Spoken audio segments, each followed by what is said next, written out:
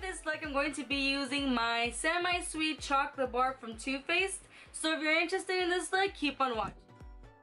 I'm going to go ahead and apply my Urban Decay Eyeshadow Primer in Eden. And I'm going to apply this all over my eyes. Now I'm going to get MAC's Paint Pot in Painterly. I'm going to use this as my base and I'm going to apply it all over my lid.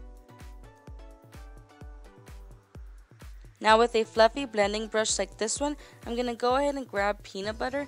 And I'm going to apply this as my transition color above my crease, just going back and forth, slowly building up the color.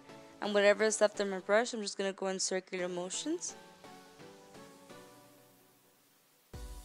Now I'm going to grab the same color and apply it on the inner part of my eye, making sure to blend that out. You don't want any blank spots.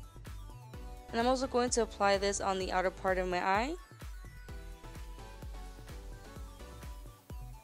With the same fluffy brush, I'm going to go ahead and grab mousse.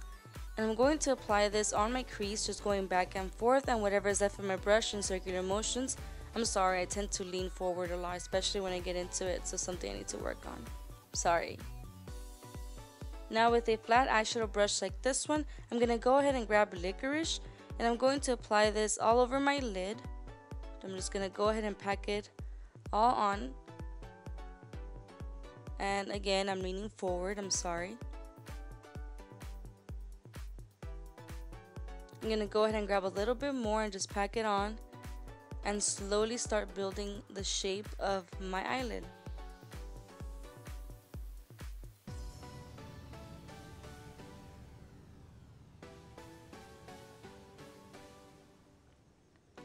With a fluffy brush that has nothing on, I'm just going to go ahead and blend that out as much as I possibly can.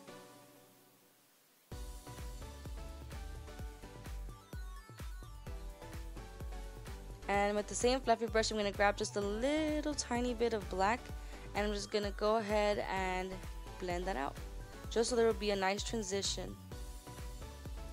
With the same fluffy brush, I'm going to go ahead and grab Truffled, and I'm going to apply it on the crease so to be a nice transition between the peanut butter color and the black. And you don't want any blank spots, so just blend, blend, and blend until your eyes hurt.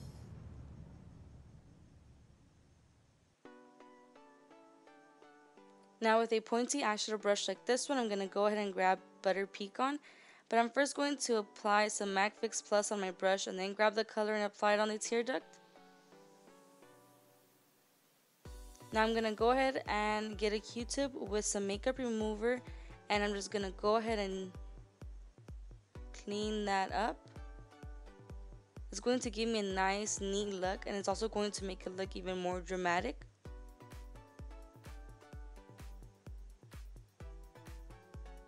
Now with a small eyeshadow brush, I'm going to go ahead and apply Licorice on my lower lashes. And with an eyeshadow brush like this one, I'm going to go ahead and grab just a little bit of that peanut butter color just to smoke it out. And this is the final look.